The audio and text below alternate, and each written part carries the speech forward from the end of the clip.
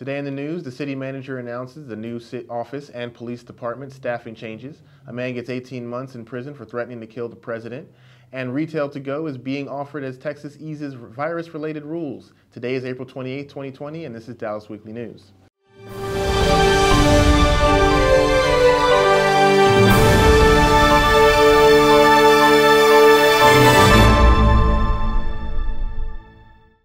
Hello, I'm your host, Patrick Washington, and this is Dallas Weekly News. Dallas City Manager T.C. Broadnax announced the creation of the Office of Integrated Public Safety Solutions and the transfer of Executive Assistant Police Chief David Pughs to a new position as the inaugural Integrated Public Safety Solutions Officer effective April 29, 2020. The OIPSS will work with various city departments and outside agencies to mitigate circumstances that promote, encourage, or contribute to violent criminal activity within identified high-risk areas of the city. The goal of the OIPSS is not only to reduce crime, but also improve quality of life and create a sense of order in communities in Dallas. Additionally, the office will support the Dallas Police Department through in-depth crime analysis and risk terrain modeling.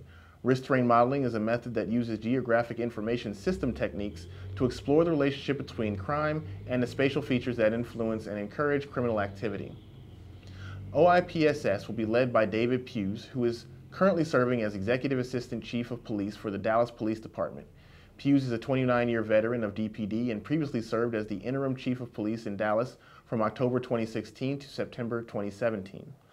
OIPSS will conduct field assessments in high-risk areas to develop strategic intervention. This may include law enforcement administration, inspections and enforcement infrastructure enhancement or repair, evaluation of current zoning, permits, or business licenses. The success of OIPSS will be conveyed through progress tracking tools and dashboards. A 36-year-old Texan man has been sentenced to 18 months in federal prison for threatening to assassinate President Donald Trump, prosecutors have said. Michael Gedlew was sentenced Friday, according to a statement from the U.S. Attorney Aaron Neely Cox's office in Dallas. He pled guilty in December. According to plea documents, Gedlew admitted to threatening President Trump's life on social media, stating on YouTube, "I am waiting for Donald Trump to visit Dallas before I attempt to assassinate him." During court proceedings, prosecutors said that on May 31, 2018, Gedlew was observed across the street from Dallas's Adolphus Hotel just 30 minutes before Trump arrived there for a fundraiser. Dallas police officers noticed Gedlew holding a "Kill Trump" sign and detained him as he screamed, "Kill the president." Prosecutors said the U.S. Secret Service conducted the investigation with the assistance of Dallas police.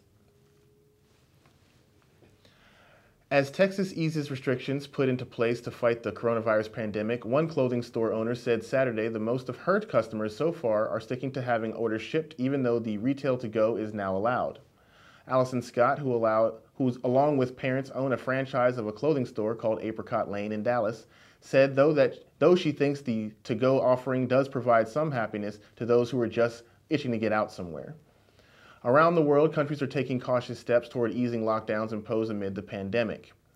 As of Friday, Texas Governor Greg Abbott allowed retailers to sell items for curbside pickup. Also this week, he reopened state parks and is allowing doctors to perform non-essential surgeries, but appointments at salons and dine-in restaurant services, for instance, are still not allowed.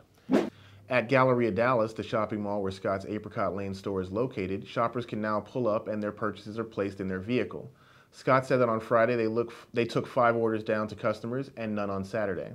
She said that as much as she'd like to see things return to the way they were and people be allowed to shop in person again, she thinks it's too risky health-wise right now.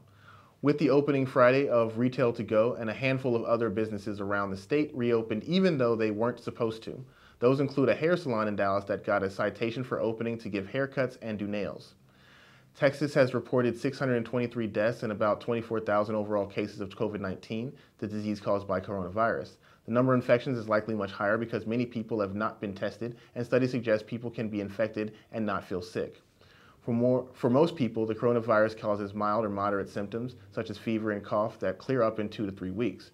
For some, especially older adults, some people with existing health problems, it can cause severe illness, including pneumonia. For more information, you can follow Dallas Weekly on dallasweekly.com and follow our social media on Facebook, YouTube, Instagram, and Twitter. And as always, I'm your host, Patrick Washington. Please stay home and stay safe, and we will see you tomorrow.